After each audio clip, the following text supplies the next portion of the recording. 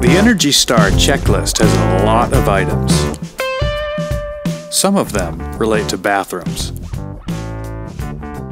Most bathrooms have bath fans. This one has a light too. And most bath fans have ductwork that directs moist air outside. Bathrooms also have ceilings, and air leaks can occur between the edge of the fan and the hole cut in the drywall.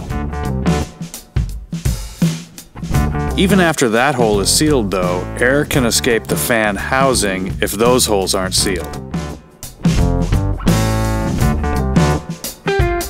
Use foil tape, foam, or caulk to seal the holes in the fan housing.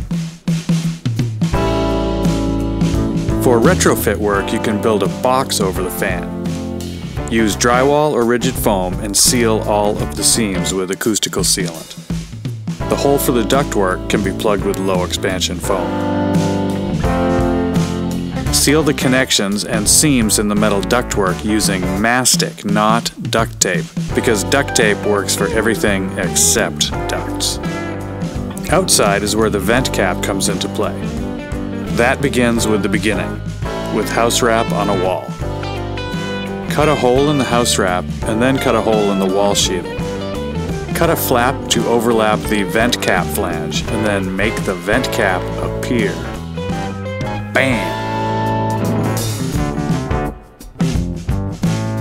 Apply a bead of caulk to the back side of the damper flange to bed the damper into the house wrap and wall sheathing, and then insert the damper into the hole. Tape the side flanges with construction tape and fold the flap down. It's best if the tape extends up to the top of the flange. Finally, tape the sides of the flange to seal the corners. A tight path to the outside keeps the inside fresh, and you can call it a day because you're one step closer to earning the Energy Star.